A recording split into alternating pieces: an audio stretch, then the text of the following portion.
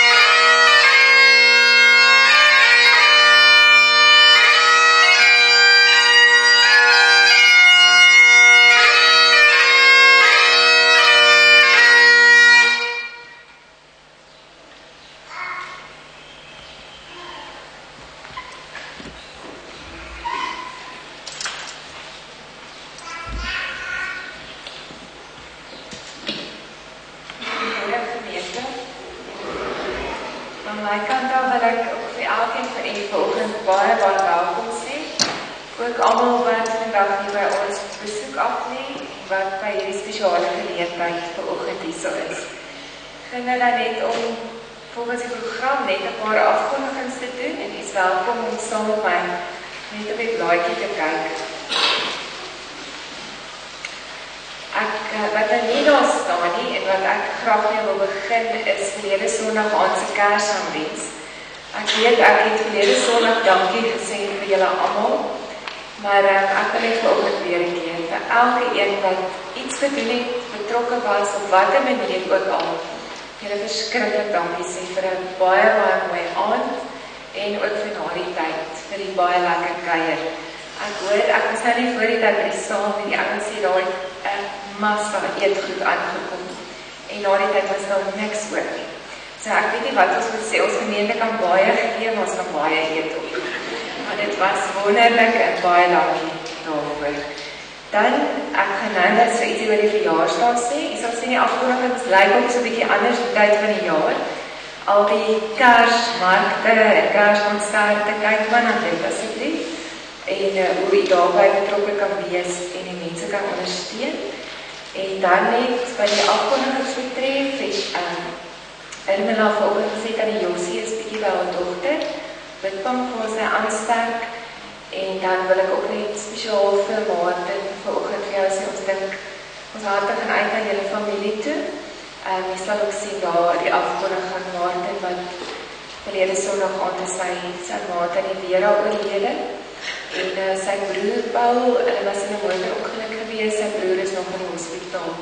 So ons beplan die diens eers vir die 30ste November, wanneer ons hoop wanneer hy dan ook so herstel en dat hy net sal kan bykom. Maar tussentyd sterkte vir julle ook. Dan gaan ons vanoggend hierdie program ontvang by die deure. Ons gaan dit so volg, so jy kan maar net daarna kyk.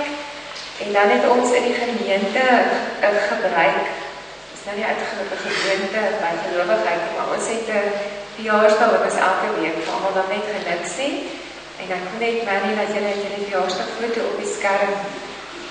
Die mense sê wat vandag verjaar of wat in die week verjaar. Dis 'n onwaarskynlikheid dat so 'n hond in so 'n leerkar kan rondjaag. Maar dit wat onwaarskynlik is, dit waar jy droom, dat dit ook op 'n wonderlike manier vir jou hierdie jaar waar sal kom. Dat die Here sy hand oor jou sal hou.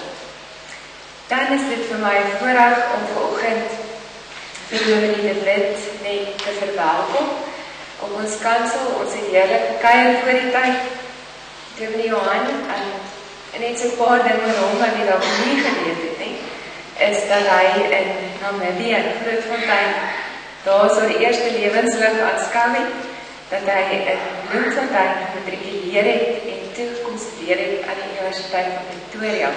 Nou weet ek nie met so begin waar sal mense rapie loyaliteit te lê nie, maar nietemin. Vanaf 66 tot 1998 volgende gemeentes ook gedien, Witbank, Pretoria, Brits, Arcadia en ook kapelaan by 8 SA Infanterie Bataljon in Appington. En daarna is hy aangestel ook as kapelaan-generaal in Suid-Afrikaanse Weermag, waarna hy emeripeer. Maar ek dink, soos ek na u geluister het by die werk, toe eintlik eers begin. Hy het daarna skoolleerder synodale werksaamhede, Oos-Transvaal, tot 2001 tot sy finale aftrede. En hy is tans gemeentebestuurder by die NG Kerk Valhalla en deel as kapelaan van die Suid-Afrikaanse Weermag vereniging en is ook adjunkt-president van die Senaat van die Suid-Afrikaanse Weermag vereniging. Ek wil vir baie dankie sê dat u vanoggend ook hier is om hierdie diens vir ons waar te neem en ek bid ook dat die seën van die Here vir dit sal is en ook vir u self.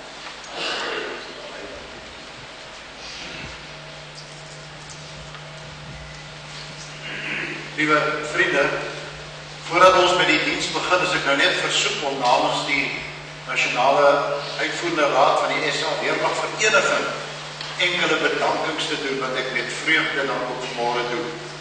Maar u doen die Elise Louise Koeman, die kerkraad en u as gemeente baie dankie dat ons vanmôre hier die kerkgebou van u mag gebruik en ook die fasiliteite hierna. Aan al die susters van die gemeente wat die tee, die koffie en die verversings na die diens gaan bedien, ook aan julle baie dankie. En dan ook gepaardgaande daarmee en uit die hart baie dankie aan Johan de Bree wat weer vir ons ook eetgoed voorsien het vanmôre. Johan, baie dankie ook daarvoor. Ons waardeer ook jou ondersteuning op daardie terrein. Aan Laura, trompetspeler, as ook Les Hutchinson en Jacob van der Merwe vir die reëlings vir die doelsakspeler, ook vir hulle bereidwilligheid om die inoefening by te woon. Groot dankie ook aan julle. Wiekers, vir jou in die sanggroep, ons weet julle maak die dag besonders, julle dra 'n besondere bydrae, baie dankie ook vir julle. En dan Johan Els. Johan, vir jou bydrae vanmôre baie dankie om ook hierdie diens wêreldwyd op die internet beskikbaar te stel. Ons waardeer ook daardie besondere diens wat julle vanmôre lewer. Koos de Meyer vir sy onbaatsigtige aandeel tydens die voorbereiding, Koos, vir jou ook groot dankie. En dan aan die Kasamia Shalhou van die Mots vir hulle bydrae en ondersteuning.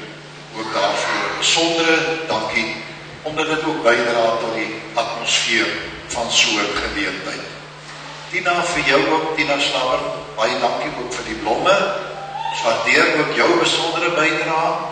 En wanneer ek Tina se naam noem, dan moet ek ook generaal Koos, Toon Slabber se naam noem. Toon, groot dankie ook vir al jou reëlings, vir jou leiding die afgelope jaar, al jou voorbereiding vir gister en vandag, en baie sterkte ook vir jou toegebind. Groot dankie vir julle twee ook as egpaar, wat julle doen. En dan ook aan die karwagte, buitekant wat na ons motors omsien, baie dankie ook aan hulle, en aan u almal, baie hartlik welkom en baie dankie dat u hier is. Ek dink dit pas nou by hierdie geleentheid om net 'n enkele stukkie geskiedenis aan u voor te hou.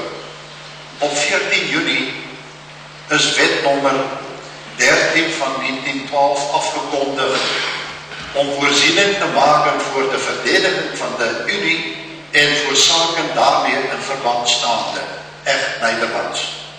Om net te sê, dit was die doel van die stichting. En so is 'n gesamentlike weermag, naamlik die Unie verdedigingsmag daar gestel.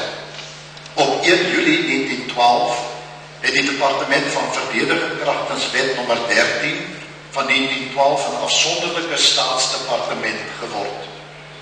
Tussen 1912 en 1960 veg Suid-Afrika in 2 wêreldoorloë en die Koreaanse oorlog. In Julie 1953 is die Unie verdedigingsmag se naam verander na die Suid-Afrikaanse Weermag. In 1961 is die Suid-Afrikaanse Weermag ontvoeg van Groot-Brittanje. Diensplig het gevolg en later verpligte diensplig, en in 1989 eindig die Bosoorlog. In 1994 volg die Suid-Afrikaanse Nasionale Weermag, die 3de naam van die Weermag in Suid-Afrika. Vandaag kan ons terugkyk oor die 100 jaar van die Weermag in die suidpunt van Afrika. Ek versoek u nou, om nou voordat ons amptelik met die diens te gaan begin, staande die Onse Vader te sing, en waarna u dan weer die plekke kan inneem. Die Onse Vader sing ons staan. Oh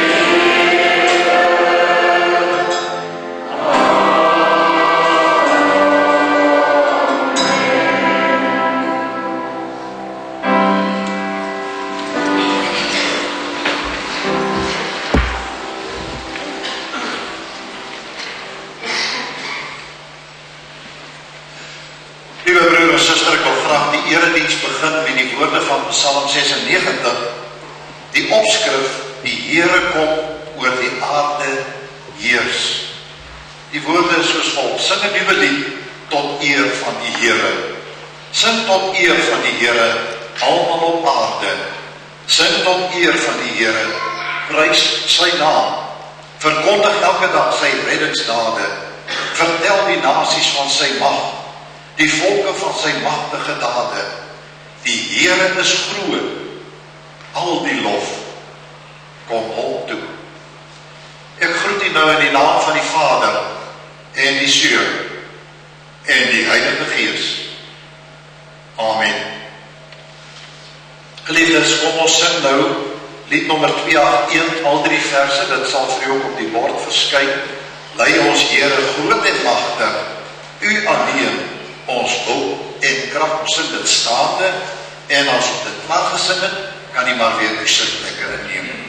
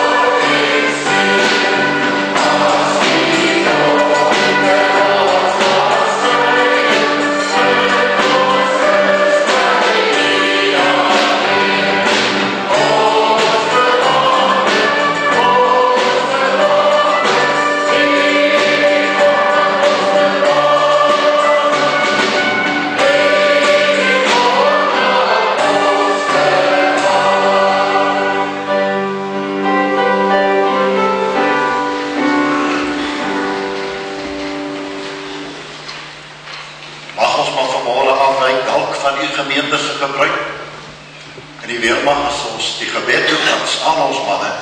Kom ons vra dat die staan. Please, let us prepare for the prayer. Our Heavenly Father, we honor you as the creator of heaven and earth, as the one who holds the history of the whole world in your hands. We thank you for holding out your hands of grace over us here in the southern point of Africa over the years gone by. Thank you that we can be witnesses of your everlasting presence and provision also in the military life of our country. Ons eer u vir die nagedagtenis van hulle wat in oorloë geveg en gesterf het. Ons dank u vir bevelvoerders en manskappe wat met toewyding ons land gedien het en beskerm het die afgelope 100 jaar. Ons dank u Here dat u altyd ook daar was waar daar in kontak gegaan het.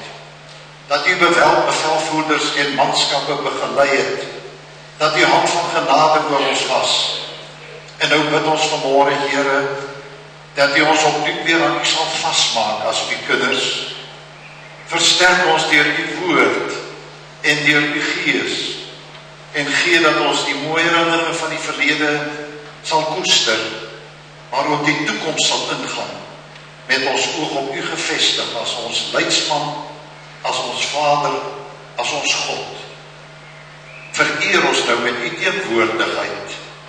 Ons bid dit in Christus se naam. Amen.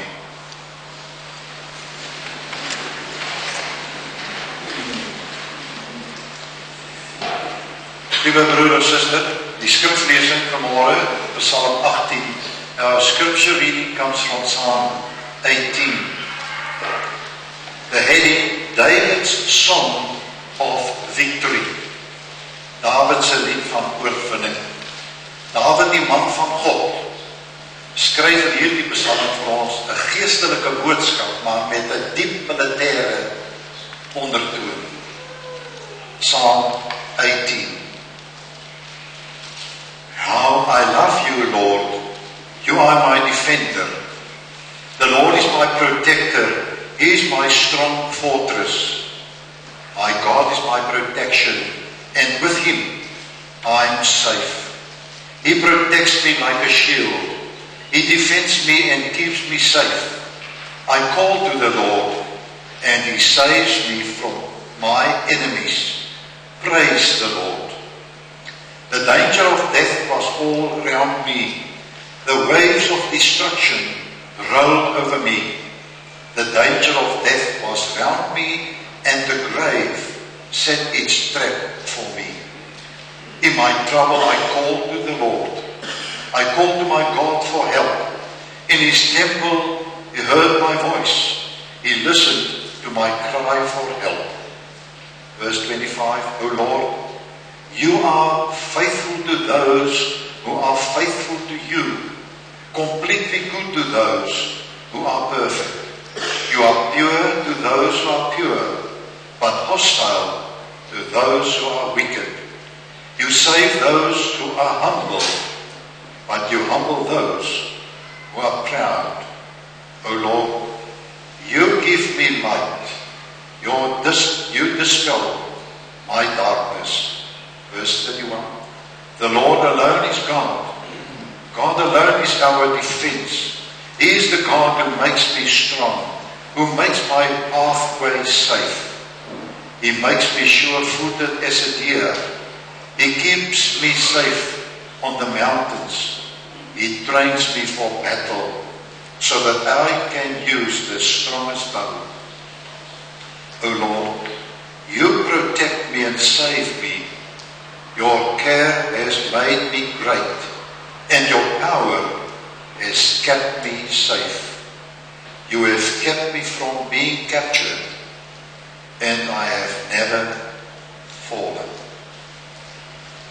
We now sing hymn, the next hymn, Amazing Grace.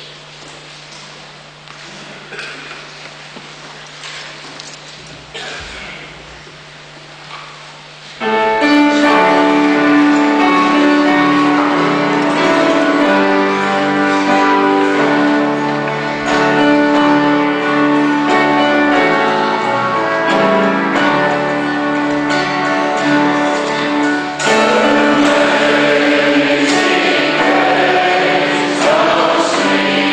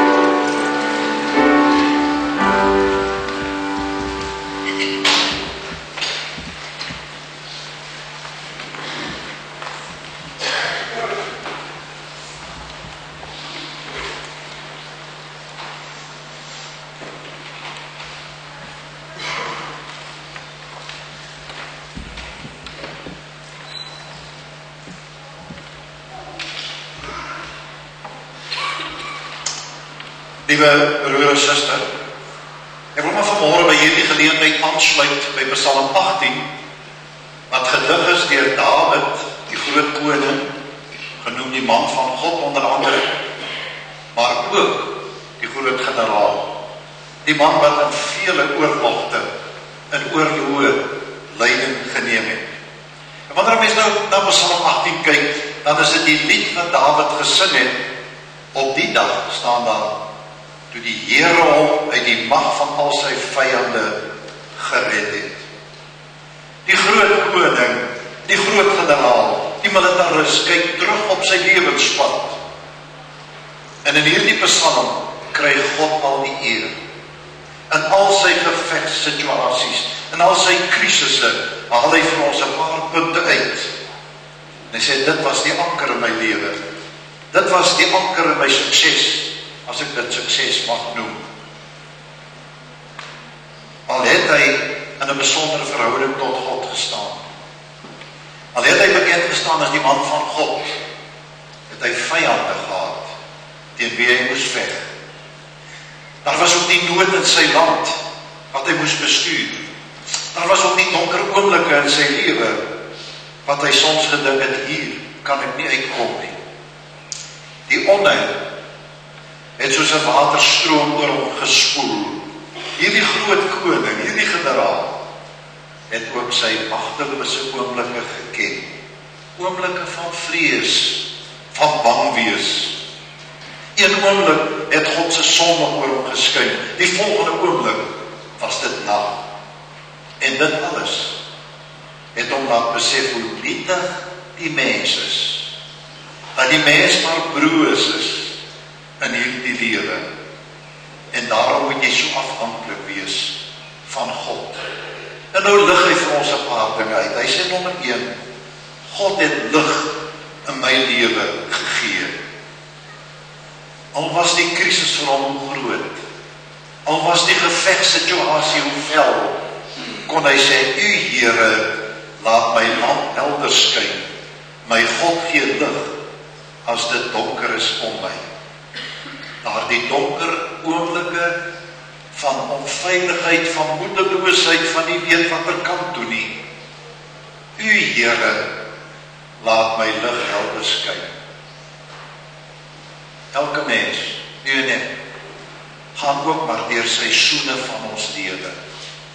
Seisoene van lente, maar ook van winter. Van somer en herfst. Dit is die mens se lewe. En u en ek kan maar by Dawid aansluit, wanneer ons ook kan sê, daar die donker oomblikke in ons lewe, dink maar terug ook aan die bosoorlog, wat ons almal beleef het, op een of ander manier. Daai donkertyd, daai oomblik van moedeloosheid, van teneergedruktheid. U Here, laat my lamp wat dof brand, weer helder skyn. As u by my is, verdwyn die donker. Dis nou 'n vertaling uit die boodskap, wat dit vir my so mooi vat. Hy sê, laat my lamp van hoop helder skyn. Wanneer ek moedeloos is, en God se lig skyn oor my, dan kom daar weer nuwe hoop, en 'n nuwe lewe. Want Dawid, net soos u en ek, weet dat ons op mense nie kan vertrou nie, hulle is feilbaar, hulle is onbetroubaar. Maar die Here kan ons vertrou, want die Here is die lig in ons lewe. Hy is die een wat die donker oomblikke kan verdryf. Hy is die een wat my ongeloof omskep in geloof, en my moedeloosheid of hopeloosheid kan omskep in hoop. Die Spreukedigter sê, die pad van die gelowige is soos 'n helder oggendlig, wat groei en sterker word, tot dit heeltemal dag is.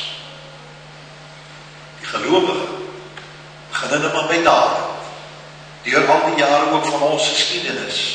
En u en ek vanmôre, kyk nie nou meer terug nie, dis geskiedenis. God was daar, maar ons moet ook vorentoe kyk. En nou sê Paulus vir ons in die Nuwe Testament in 2 Korintiërs, ons word nie moedeloos nie, ons is nog in 'n stryd. Ons is nie meer in 'n gewapende stryd, ja, gewapende rowe daar buitekant, onveiligheid. Ons is in 'n stryd. Ons word nie moedeloos nie. En dan vat hy dit so 'n bietjie geestelik. Alles ons uiterlik besig om te vergaan, maar die ouderdom vernietig ons maar ook die ou liggaam. Innerlik word ons van dag tot dag vernuwe. Ons swaar kry is gewin, maar die heerlikheid wat kom oortref dit alles. En dit is ewig. Hierdie wêreld is tydelik. Die oorlog, die gevegte, tydelik. Dit wat ons elke dag om ons beleef, tydelik. Maar God het vir ons 'n ewige adres gegee. En u en ek is daarheen op pad. Daarom sê Paulus, word ons nie moedeloos nie. Want dit wat wag is ewig. Die groote God bou die mens van binne uit eerbied. U en ek ken ons swaar kry. Ons ken ons maar moedelose oomblikke. Die van u wat hoog oorlog betrokke was, u ken daardie situasie. Maar daar kom 'n einde daaraan. Vir baie het daar 'n einde aan die oorlog gekom. Maar die lewensstryd gaan nog voort. En dit lê nog vir ons voor. En ons is 'n deel van daarvan. Nou sê Jesaja 60. Die magtige teenwoordigheid van die Here bring vir ons die lig. Want hy is die lig. So ons moet ons nou nie blind staar in die situasie om ons nie. Daar is 'n lig. Die ewige lig. Die ewige God. En daarom vier ons ook oor 'n paar weke alweer Kersfees, waar hy sigbaar lig kom word dit op aarde. Jesaja 9, die volk wat in die donkerte geleef het 'n groot lig gesien. Oor die wat in die donker land was, het 'n lig geskyn. Oorlog bring donkerte, bring verwoesting, bring spanning, bring vrees, bring lewensverlies. Maar ons het God se lig om aan hom vas te hou. Want sy lig is ewig en hy is betroubaar. Maar sê Dawid, in sy hele lewe van koningskap en generaal wees, God gee krag. Daar was tye in sy lewe wat hy absoluut net braaf moes optree as die leier van sy magte. Hy sê, met u hulp loop ek 'n oorlogstorm. Met my God by my is geen stadsmuur vir my te hoog. Hoor jy daai stuk braafheid in hom?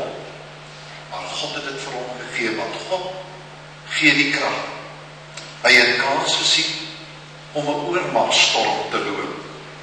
Ag, jy ken dit maar in die geskiedenis van die Bosoorlog. Dikwels was ons in die minderheid en het ons die oorlogstorm geloop. Hy sê, ek spring sommer boer in u, ek gaan nie eens by 'n deur nie, ek gaan sommer boer. Dis 'n man wat kon sê, met u loop ek 'n wendestorm. Met u spring ek oor 'n muur. God gee die krag. God was sy hele onderbou in sy hele lewe. En hy kon dit alleen doen. Want as u by my is, verdwyn die donker van vrees. Alleen was hy onbekwaam vir hierdie stryd. Hy kon dit nie alleen hanteer nie.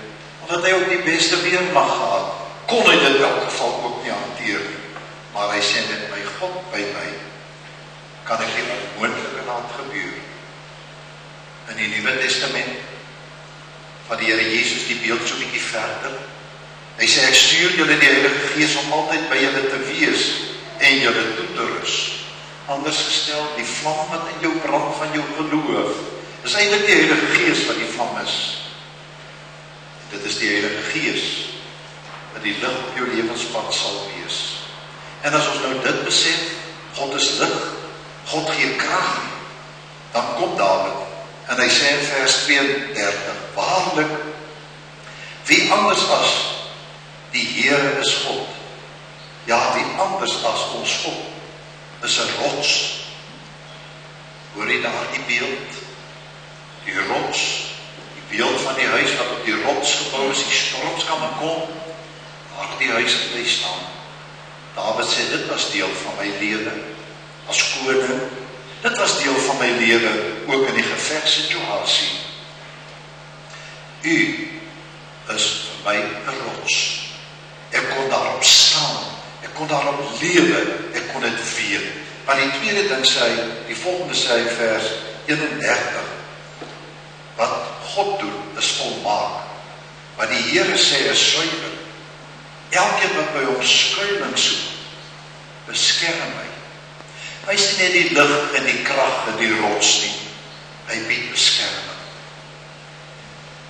Elkeen wat by hom skuilings soek, die beskerm hy. Jy kan die beste loopgraaf hê en die beste stelling vir jou inrig. As God jou nie beskerm, is jou kanse maar min om te oorleef. En dan sê Dawid op vers 33, God omgord my met krag, hy maak my pad voorspoedig. Eintlik anders gestel, hy maak my 'n wenner. Dawid, 'n wenner, want God het sy pad vir hom voorspoedig gemaak. Hy kon 'n wedloop begin en hy kon hom klaarmaak. Hy kon die stryd begin en hy kon hom afrond. Uiteindelik moet ons dan ook die geestelike wat hy vir ons hierin wil sê raak lees. Hy maak my pad voorspoedig, want elke gelowige het 'n adres waarheen hy op pad is. 'n huis nie met hande gemaak, sê Johannes, ewig in die hemel. Maar dan 'n ander baie belangrike ding wat Dawid ook beleef het in sy lewe, vers 34. Hy maak my voete soos die van 'n ribbok, op hoë plekke laat hy my stewig staan. Kry net die beeld van die ribbok, teen die rande, teen die helms van die berg, daar die vlugvoetigheid. Want trap by verkeer, is hy die afgrond af. Vlugvoetig, kan nie mistrap nie, is seker van elke tree wat hy gee. Dawid kon ook sê, in my stryd, in my tyd van koningskap, in my tyd van leier van die Weermag, kon ek nooit 'n verkeerde beslissing neem nie. Want God het my die voete van 'n ribbok gegee, toe ek standpunt moes neem, toe ek 'n beslissing moes maak, toe ek selfs oorlog moes maak. Weet jy, ons gewone mense het nie altyd besef die verantwoordelikheid wat op 'n bevelvoerder se skouers gerus het. Want sy beslissing het lewens in sy hande gehad. Dit geld vandag vir ons polisiemag ook. Want is vandag beskermingsdienste binne. Geld ook vir die polisie. Daai een wat die bevel gee, moet soos hierdie ribbok wees. Seker waar hy staan. Hy kan nie 'n verkeerde beslissing neem. Maar vers 35 sê, hy leer my hande om oorlog te maak, my arms om selfs die stramste boog te span. Hele Dawid, hoor ek jou weg? Ja, lees maar die Ou Testament. Hoe was God ook betrokke by die oorloë van sy volk? Hoe dat hy dikwels die oorlog gebruik het om hulle te straf. Maar Dawid kan getuig, God het my sterk gemaak vir die stryd. Want alleen in sy krag kon hy daai vyand aanvat. Vers 36 vat ons 'n tree verder. Die redding wat U gebring het, was vir my 'n beskerming. U regterhand het my ondersteun. Regterhand, die sterke hand. Dawid het aan hom vasgehou. Want God se regterhand was vir hom die stuur, die krag waarop hy kon leun. Want sy bene was ook maar bewerig. Sy enkels het ook maar gesoek. Maar wanneer hy aan hierdie hand vasgehou het, dan weet hy kan maar voort. Alles wat die digter nou vanmôre vir u en my kom sê, is geestelik, maar ook diep militêr.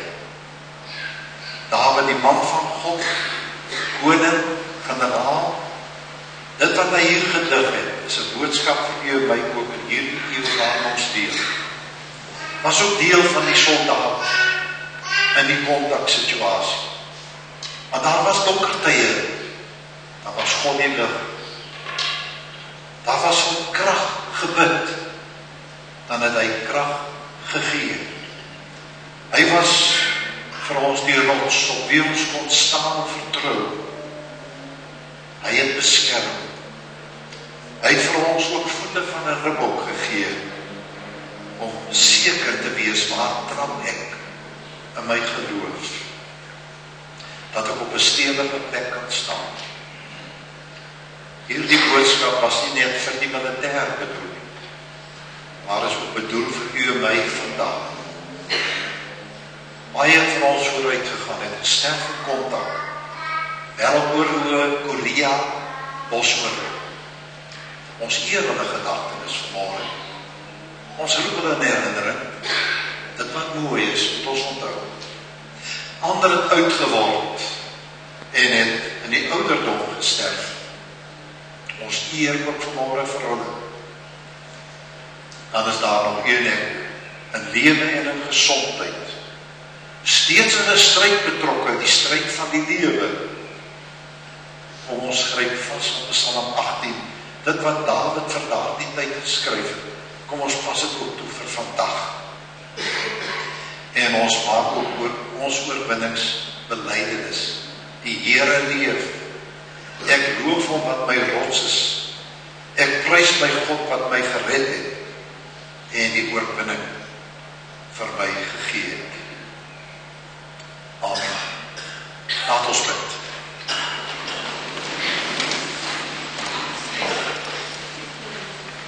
Dankie Vader, dat u die Almagtige met ons, u kinders is, onder alle omstandighede. Ons kom bid vanmôre vir ons land en sy mense. Vir hulle wat daar hartseer is as gevolg van al die onluste. Want Here, dit lyk vir ons bandeloos. Mense se lewens is op die spel. Ons bid dan ook vanmôre vir ons polisiemag, dat u vir hulle sal vul met die krag wat hulle nodig het, waar hulle lewens ook op die spel is. En waar hulle wet en orde moet handhaaf. Ons bid vir hulle die bevelvoerders, om soos hierdie bokkie op die rand van die rots, met hulle stewige voete en geloof op u sal vertrou, om die regte besluite te neem. Ons pleit vanmôre dan ook, dat u die Almagtige God sal werk met die harte van die opstokers, hulle wat roekeloos mense se lewens en eiendom vernietig. Here, net u kan ingryp in daardie harte, en u kan verandering bring. U kan weer vrede bring. So bid ons dan vanmôre, dat daar weer 'n stuk rustigheid sal kom in ons arbeidsmag. En dan bid ons vanmôre ook vir hulle waar daar lewensverliese was, verlies aan eiendom, alles wat sommer net vernietig word. Here, ons pleit vanmôre ook vir hulle wat uit daardie herstel weer moet opstaan, en dat hulle weer 'n nuwe lewe kan begin. Ons bid vir ons veiligheidsmagte vanmôre, hulle wat tans in uniform hierdie land dien, die Weermag, die polisiemag. Ons dink ook aan hulle in korrektiewe dienste, al die sekuriteitsverenigings om ons, mense wat op sekuriteitsvlak ook huise fokus om te beskerm. Ons bid vanmôre vir hulle almal, dat u genade hand oor elkeen sal wees. Ons bid vir elke bevelvoerder, gee vir hulle die krag, en maak vir ons elkeen net getrou en gehoorsaam aan u. Ons bid vanmôre ook vir die besluitnemers van hierdie land. Here, wil julle ook asseblief vul met 'n diepe afhanklikheid, dat hulle sal weet soos 'n Dawid, ons gaan nie, as God nie die lig en die krag gee. Geef hulle daardie diepe afhanklikheid en daardie wete. U is die koning van alle konings en die Here van alle here. Dat hulle met wysheid besluite sal neem, omdat u dit gewek het in hulle harte en in hulle verstand. Ons eer u vanmôre, Here, vir hierdie besondere dag in ons land en in ons geskiedenis. Amen. U kry nou geleentheid om die Here te dien met die offergawe.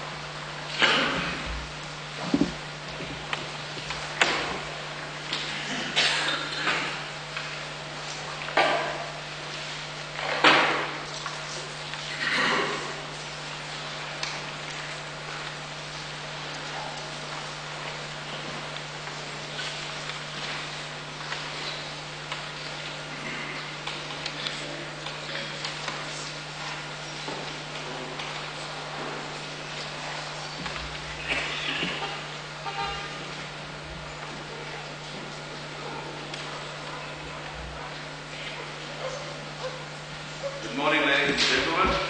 Thank you for the opportunity to present the office, especially because I'm here shallow today. We want to do a dedication, and it's based on a poem written in 1914 by Lawrence Leon. I will only read you the first verse. It's called For the Fallen. They went with songs to the battle. They were young, straight of limb, true of eye, steady at the blow. They were staunch to the end against odds uncounted. They fell with their faces to the foe. For that I would like the mobs, please be outstanding, button your jackets and assist me with this dedication. Attention. Mosque salute.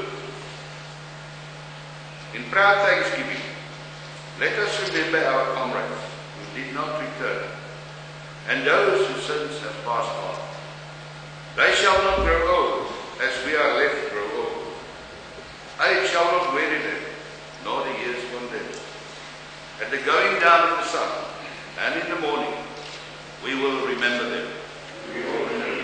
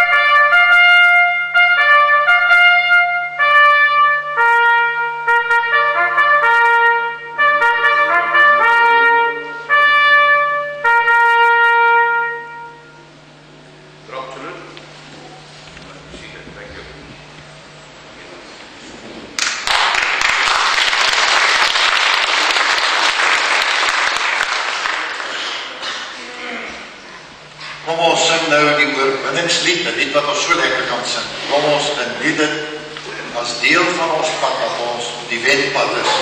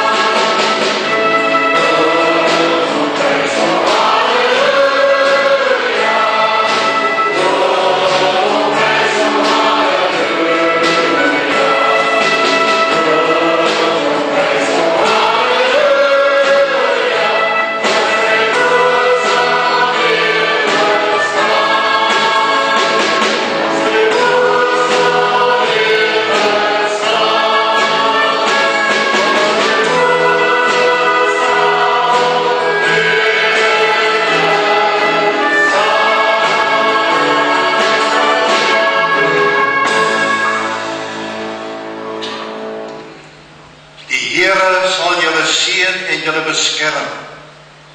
Die Here sal tot julle redding verskyn en julle genadig wees. Die Here sal julle gebede verhoor en aan julle vrede gee. Amen.